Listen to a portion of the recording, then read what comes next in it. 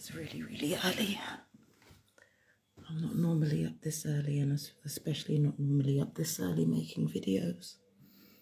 But I felt the need to discuss something that's been on my mind for quite some time.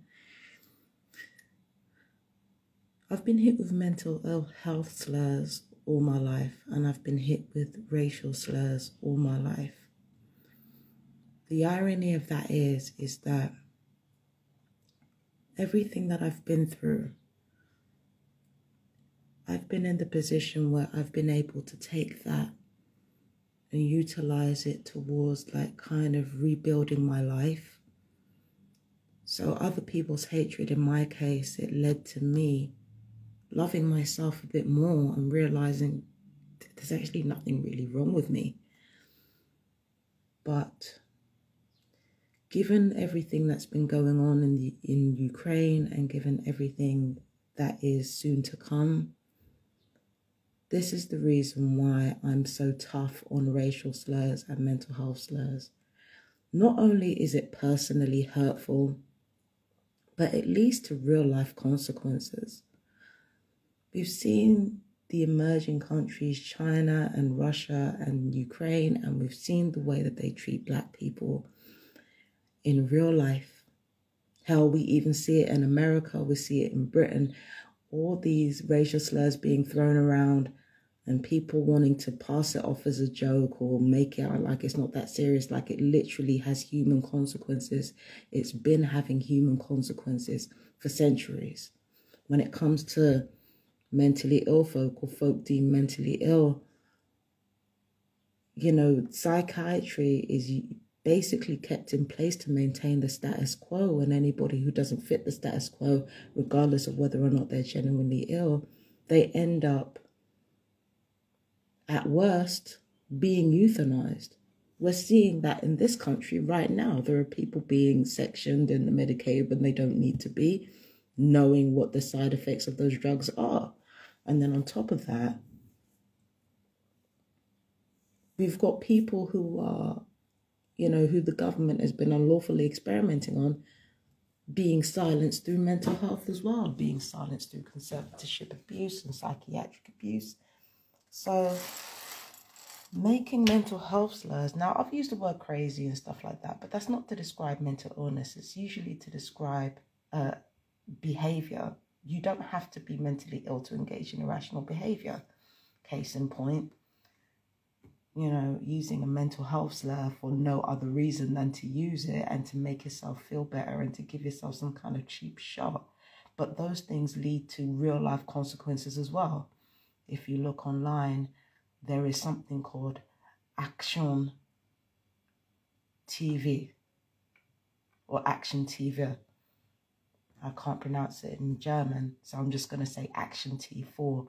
And what Action T4 was the mass murder and the mass euthanasia of people who were deemed mentally unfit, even though I guarantee you some of those people were not mentally unfit at all, and they were simply dissenting. So mental health slurs lead to real life consequences. You're going to call someone mad or crazy for the fun of it. Understand that it has real life consequences. If you're going to use slurs against people for their race, understands that it has real life consequences. And given that women have also fallen victim to being misdiagnosed and treated as crazy in accordance with, you know, our intuition and our emotionality, understand that it has real life consequences. If you want to be sexist, it has real life consequences. You want to be racist, it has real life consequences. You want to be, what I call it there, you want to use mental health slurs, it leads to real life consequences. And as war is literally here, it's on our doorstep, it's literally about to lead to even more people being killed and euthanized. Now, we've already seen the racism that goes on in Russia, China, and Ukraine, but truth be told, if there is going to be a racial purge, or, you know, a purge of women, or a purge of so-called mentally ill people or a purge of dissenting voices, it's going to come from within. It's not going to come from foreign countries. But you know, these people will make out like it's coming from foreign countries. So the point that I'm making is this. These slurs are personally hurtful to me. They are extremely hurtful and extremely disrespectful. And people have been doing it, knowing it's hurtful and knowing it's disrespectful, but they still want to be known as good people. And unfortunately, if you're going to engage in harassment and stalking that literally has led to getting people killed, is leading to getting people killed, understand that you're not a good person. Now, I wish I could just let people talk and let people say how they feel, let people express their emotions however they want to express their emotions. I don't always want to condemn people all the time. I don't always want to do it. Nor do I always want to defend myself against people who are talking against me, because they're not really talking against me, they're talking against themselves. But understand, if you want to use those slurs,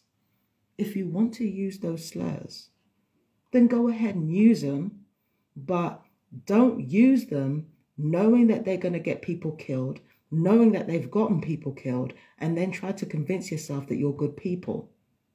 And especially don't do it just because your feelings are hurt over something that has nothing to do with the way you were born or the way you were built, and has everything to do with your actions. So you get criticized over your actions. You get criticized over the way you treat people. And then you fire back by dehumanizing somebody, knowing what it leads to. And you still want to be known as good people. Let me tell you something right now. This is exactly how we ended up sleeping into sleepwalking into World War III in the first place. It's because people want to be good people, but don't want to make the sacrifice. And people want to be bad people, but don't want to do the work. Now, hold on. Reverse that. People want to be seen as good people, but don't want to do the work. And people want to actively be bad people, but don't want to make the fucking sacrifice. So you want to be a bad person, but you don't want to accept the criticism that comes with it. You don't want to accept the hatred that comes with it. You don't want to accept the loss of reputation that comes with that, even though, speaking as somebody who's lost their reputation, really doesn't mean a whole lot. Especially when you're given the people that you've lost your reputation in front of weren't worth shit to begin with. So take it from me, loss of reputation ain't nothing. So you want to be a bad person without losing your reputation, without losing everything that without losing your reputation, without people hating you, without you being isolated, which is why you lie so much. You want to be a bad person without the costs of being a bad person, without the sacrifice of being a bad person. And then on the other hand, you want to be known as the good person, but you don't want to actually do the work it takes to be a good person, even if it means you suffer personally. You don't want to do the work it takes to be a good person. You don't want to do the work. You don't want to be considerate of other people's feelings. You don't want to own your actions and own the fact that your actions are terrible. You don't want to, you don't care if somebody else is right or wrong. You just want to be able to be a bitch. Okay, well, cool. But being a good person, it takes more than you just like being honest about your shit and then trying to ennoble yourself with it. It takes actively doing the work to change as a person, to grow as a person, to ensure that everything that you do is dedicated towards doing good in the world and not doing it for yourself. You see, this is the thing about being good. This is the tricky thing about being a good person. It's like you have to want to be a good person. You have to want to be selfless. You have to be selfless, but you have to want to be selfless. So it's like you have to be selfish and selfless at the same time. It's really weird. That's the tricky thing about being a good person. You have to want to be good for its own sake and then do that. Do you understand what I'm saying? It's hard work. It means straddling in the middle a fucking lot. But it takes work to be a good person. Meaning if you wanna like, with me, I'm not a good person. I'm not a good person. the position that I am in right now of being the so-called hero is because everybody else put me there. I am not the fucking hero. Everybody else's slurs, everybody else's bullshit, it put me where I am today. It put me in the position of the hero. I am not a hero. If I'm a hero, I'm passive about it. I'm a passive hero. The truth of the matter is that the only thing I'm willing to lay down my life for is the truth. Not being a good person, not being being a bad person. The fucking truth. That's the only thing I'm willing to lay down my life for, is for truth, because for me, truth leads to a sense of self, and that means more to me than anything else. So if I end up being in the position of hero or protagonist, it's not because I put myself there, it's because other people put me in that position. Because they're not owning their shit and they're not owning themselves. But the point I'm making is that in order to be a good person, it takes work. It takes a lot of self-awareness.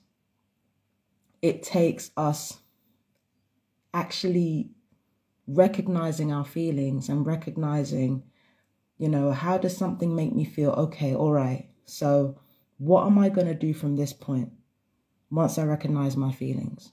So how am I going to handle this situation? Am I going to do something that's good for me and everyone else? Or am I going to take these feelings and do something that's bad for me and everyone else? And I know people say it's not that simple, but it is that simple. And like I said before, I don't want to keep fucking condemning people, because the thing is, I know the effect of shame. I know the effect that shame has on people. Sometimes you shame people, and this is the thing. You shame people. The more you shame people, and especially if you shame people over something really, really bad that they've done, 9 times out of 10, 9 times out of 10, you shame somebody for doing something really, really bad, they'll retreat inwards like a little child.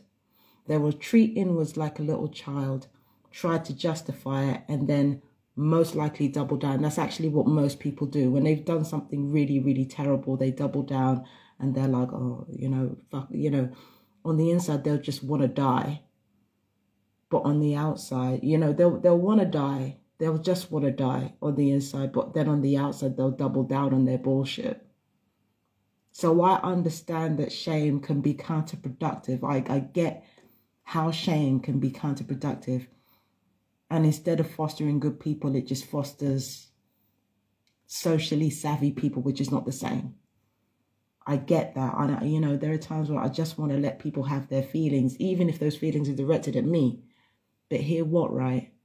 How am I supposed to respect people's feelings? How am I supposed to respect your feelings? How am I supposed to respect how scared you get sometimes? How am I supposed to respect how angry or how sad or how ashamed or how guilty you feel? How am I supposed to even recognize how happy you can feel sometimes?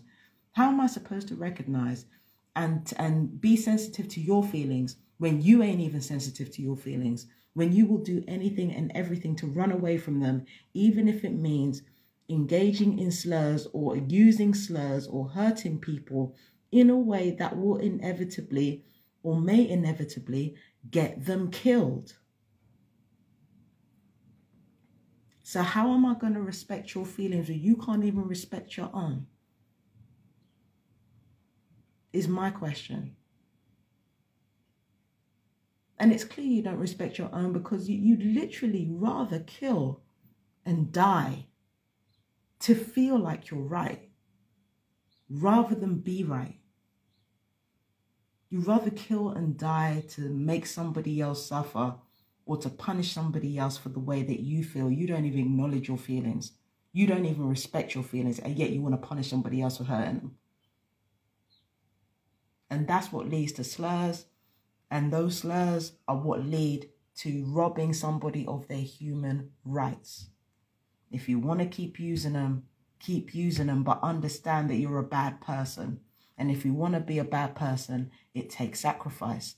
People are going to hate you. And it's not because they're not bad people. That, like, let's get it twisted. If you're a bad person and you own the fact that you're a bad person, people are not going to hate you because they're better than you. They're going to hate you because you remind them of everything that they hate and you make them look stupid. That's what they're going to hate you for. They're not going to hate you because you're terrible. Nobody really hates terrible people. If they did, they wouldn't be successful. But if you're a good person, if you want to be a good person, then don't use the slurs. You know what they mean. You know what they lead to. If you want to be a good person, don't use the slurs. But then understand it's going to take work. Understand that being a good person takes work. It takes you recognizing, okay, I feel like this, but it doesn't give me the right to make other people feel like that. Like, just fucking do the work. Do the work to change. Do the work to be a good person. Like, people are just still not getting it. Like, you're just still not getting it. You do not get to be yourself and have no sacrifices made for that. You don't get to do it. And if who you are is the type of person that encourages genocide, if that is the type of person then you are, and if that's the type of person that you want to be, you better own it. But if it's not the type of person that you want to be, well, you got a real decision to make. Anyway, I've got to go. Like, it's really fucking early. It's like 7:47 in the morning. But I just had to get that off my chest real quick. What else do I need to say before I go? Yeah. Oh, this is getting worse. This whole situation is getting worse. So, in the Ukraine, they're leaving black people behind now. Ukraine already has a problem with anybody who's not white and blonde, but it's really, in this situation, it's really because of their own governments. But yeah, the fact that so many black people have been left behind in a war zone, like, again, what kind of people do you want to be? Like, it's as simple as that. People try to make out like it's not that simple, and it is.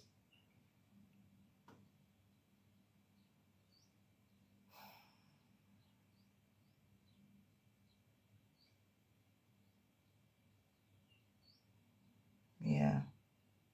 And that's for the psychiatric profession. People are already being locked up when they don't need to be, specifically because they're a threat to, wealthier people, or, as is always the case, or, they're dissenting, or like, and they're more likely to be institutionalized than people who actually need to be institutionalized. All of that is happening on our doorstep right the fuck now.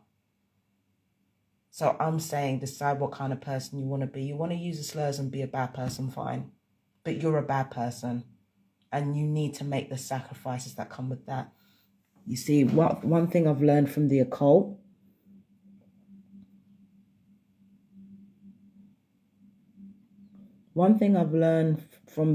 is the concentration of energy.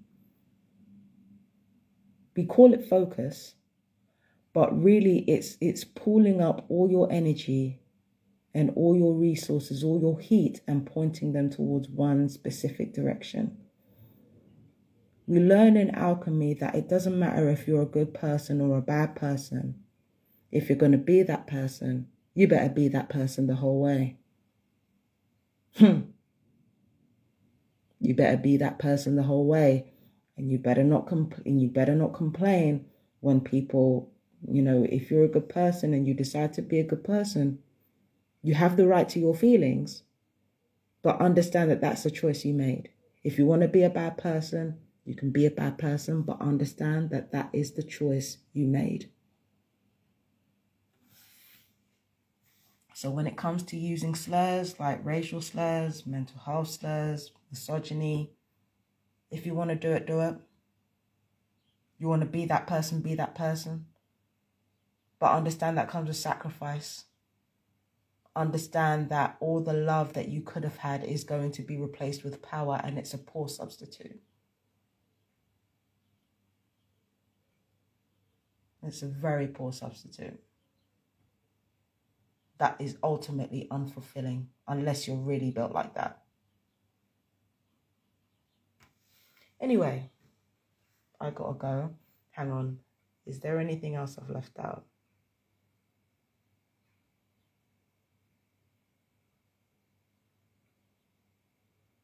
Yeah. One thing that I want to say. Many of us are passive. No, not passive. Inactive. You see, we get passive and inactive twisted. We seem to think that being inactive and being bad people makes us good people. It's all about being active. Even when you're being passive, you're being active. You're making a decision. And many people around the world have passively welcomed World War III after they were completely warned about our governments experimenting on their own people, even when they were completely warned about the direction that this would be taken. Like, everybody was warned. They chose to ignore it. They chose to kill and die for a lie rather than the truth. Everything that we're seeing right now is as a result of decades of people telling the truth, being ostracized and blacklisted, and none of the public asking any real questions. Everything that's going on right now is as a result of people who are telling the truth, being diagnosed as paranoid schizophrenic, or being defamed as being meth addicts. You know, or even being deemed terrorists that have people under a spell. You had decades to get yourself together. You had decades to get right. You had decades to avoid this. Decades. You could have avoided this a long time ago if the majority of the public got their heads out of their asses, and, you know, people who wanted to be villains without making the sacrifice got their heads out of their asses, rather than being inactive in the things that they think are really bad, like as if that makes you good people. That's just doing the bare minimum. You've got that bar, and that bar is lowered all the way to the earth's core, and you want to talk about being good people. Stop it. Just stop it. It is your inactivity, not your passivity. Passiveness is still active. Passiveness is a good thing. You weren't passive, you were inactive. And because you were inactive in doing the real sick shit, and doing the real awful shit, that got into your mind that you must be good, and you must be good people, and you must be smarter. This is the thing. People are not as smart as they think they are, and they're not as good as they think they are. So what happens is that they do things that lead to wider consequences, genuinely thinking inside their minds that they're not doing that, which is fucking scary. And that's exactly how we ended up walking into a world war. I'm sorry. I don't give a fuck what nobody thinks. This is World War III. You're all sleepwalking into it because the exact same people who tried to warn you, you wanted to have them euthanized low key. And you knew you were doing it. You just didn't give a shit. You knew you were doing it. You knew what you were doing. Like, you just didn't care. You didn't care.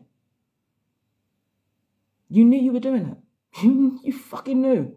Like, there's no way you didn't. There's no way you didn't know. Deep down, you knew how evil this world was, how bad this world was. You knew. And you still chose to do what you did. You still chose to, and you're still doing it now. You're still slandering people who literally all they ever did was try to tell you the truth about what this world was like and ask for your help. And now we're looking down the barrel of a fucking nuclear warhead because of it. We're looking down the fucking nose of a nuclear warhead because of it. You still ain't learned yet. You would rather kill and die for your comfort. You would rather kill and die for your comfort through your inaction. And through passively, through resentment. than to actually actively do anything, do any of the work that it takes to be a good person, including remaining open-minded. Let's call a spade a fucking spade, man. That's what it boils down to. Or, you know, it's not even just I talk about gang stalking on my other channel, but it's not just that led to this situation, even though gang stalking was priming this situation. It wasn't just that, it was the public as well.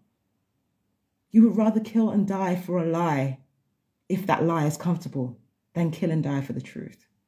And that's the problem with people, and that's always the problem with you.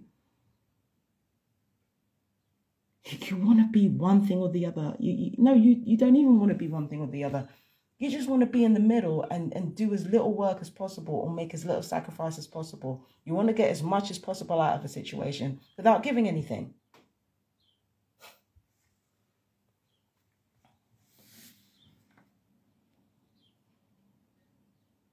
And that's the problem. That's always the problem. If you want to use these slurs, use them. You want to say those things, say them. But understand you're going to be hated. And understand that if you want to keep your secrets, you're going to have to walk around for the rest of your life watching people getting round up, knowing what you did.